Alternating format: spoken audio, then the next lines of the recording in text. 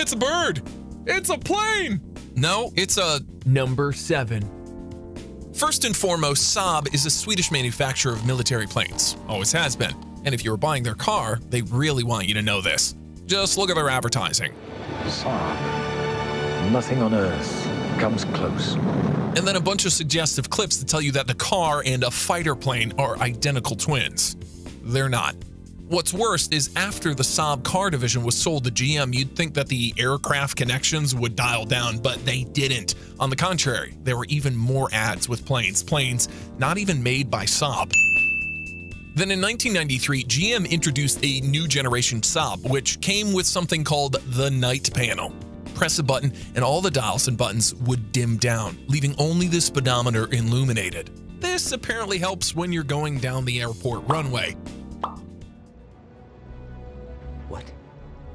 But the cream of the crop was the Viggen, a fast version of the 9.3, which not only had a whole airplane ad and the night panel, but it also shared the name Viggen with the SAAB fighter plane. So did it work? Were people buying these SAAB aero combatants for the road? Nope, which is why GM killed the company in 2011. Number 6. What does the 2015 Mustang have to do with planes, I hear you asking? Well, it was named after the P-51 Mustang fighter plane. That's hard to believe when the logo depicts a galloping Mustang horse, and this early ad just double confirms the horse theory. So what's this plane naming crazy talk then? The truth is, it was named after both. John Najjar, who designed the car, was, in his own words, a nut for the P-51 Mustang plane. Early in the development, while the car didn't even have a name yet, he suggested that they christen it after the Mustang plane he was simping for. But the bosses at Ford, they weren't too keen on the aero connection and were leaning more towards naming it the Cougar. They even had the badge made for it. No, not that badge. There we go. This gave Najjar an idea. If they want an animal, why not the Mustang horse? And the rest was history. Never expected from Detroit. Ford never officially admitted that the Mustang name originated from the fighter plane, but they sure were dropping hints from time to time. Like this photo shoot with the P-51 in the back, or these special editions with suspicious aviation liveries. And most recently, inside the 2015 Mustang, you'll find a Speedo that says ground speed, as opposed to airspeed, I guess. It seems like Ford is finally about to confess something. Number 5. Although the Tramontana has more wings than any other car on this list combined, it's not an airplane that it reminds me of. It's the Apache helicopter.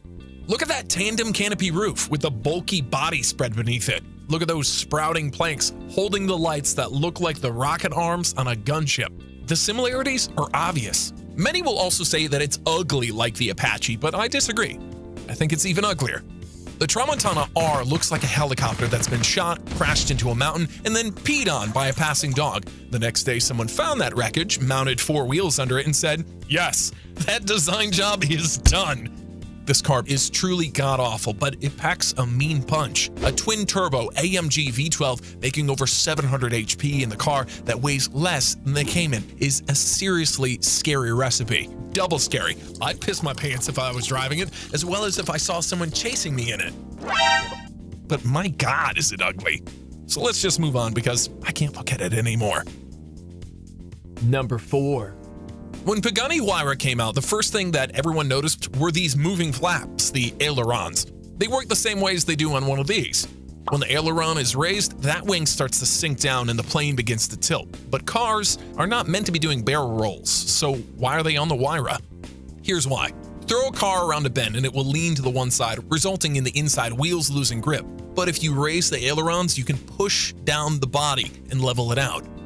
More grip means more speed through the corners. They also help with the braking too. But the Huayra Tricolore edition pushes the aero theme even further. Aside from the obviously obvious paintwork that was inspired by the Italian Air Force aerobatics team, there's also something called the pilot tube sticking out the front. When it's not cutting through pedestrians, like Jack the Ripper, this small instrument measures the rushing airspeed that tells you how fast you're going in aviation units, the knots. It's cool and completely pointless. But it's not like the rest of this $6.5 million hypercar makes sense anyway.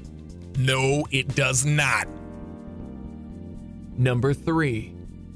Pagani's cool, but come on. I mean, come on. How can anything be cooler than the Morgan three-wheeler? It's got a big V-twin motorcycle engine hanging outside of the car, teeth, bullet holes, and pinup girl stickers all over the fuselage. Yes, a fuselage, and 2 machine gun-looking exhausts that are running down the sides. It's so cool and incredibly silly.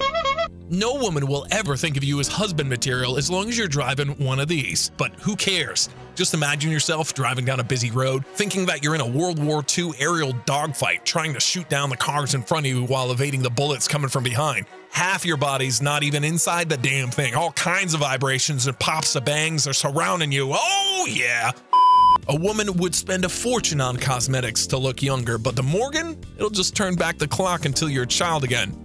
A few other things to mention. The car you're looking at is a 2020 model, but it hasn't changed much since the original version from the 1930s. The body frame is still made out of wood, which makes it light and fast. 4.5 seconds to 60 fast. Honestly, if you're a guy, it's impossible not to like this thing.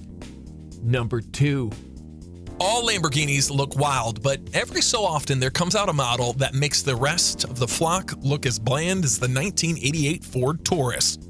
First, there was the Miura, then there was the Countach, and then came the Reventon.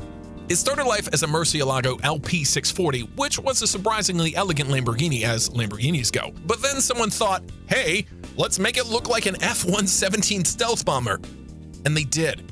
Painted matte gray with all those sharp edges, broken lines, protruding air intakes, exposed fans at the back, it was simply shocking. The response to it was so positive that Lamborghini quickly copy-pasted its edgy design on all future models that came after it.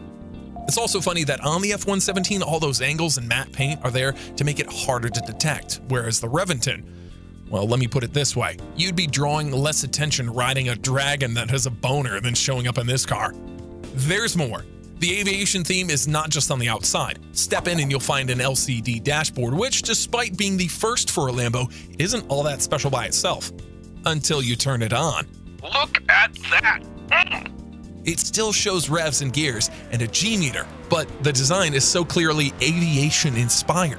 I could spend the whole day watching those little lines dance. The Reventon, man. It makes other Lamborghinis look dull. Number 1.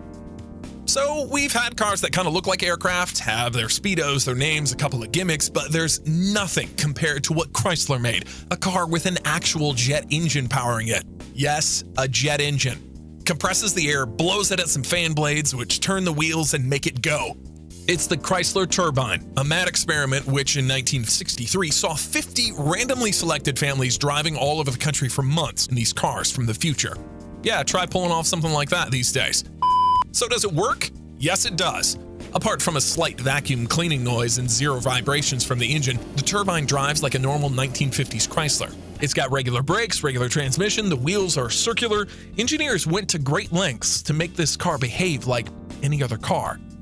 Well, okay, there's the fact that it idles at 20,000 RPM and can burn any kind of fuel, oil, tequila, or Chanel No. 5 perfume. But other than that, you didn't need any special training to learn how to operate it.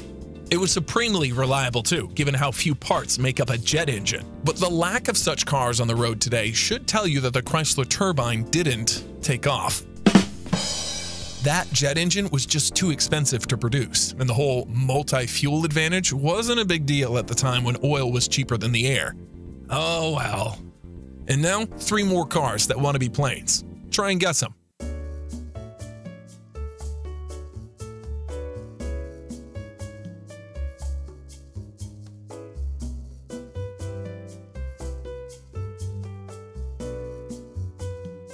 And